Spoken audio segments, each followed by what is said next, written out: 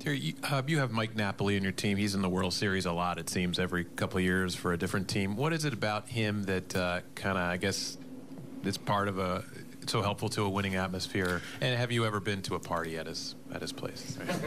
I can answer the second one quicker. I don't want to get injured.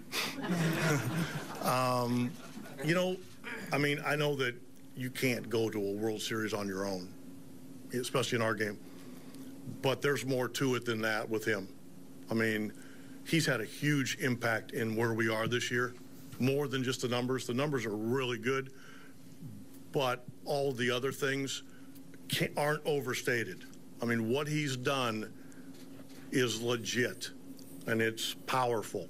I mean, we were fortunate enough to have Jason Giambi here for 2 years, even to the point where he didn't play very much. He'd get a big hit every once in a while, but just his presence in our organization was so helpful.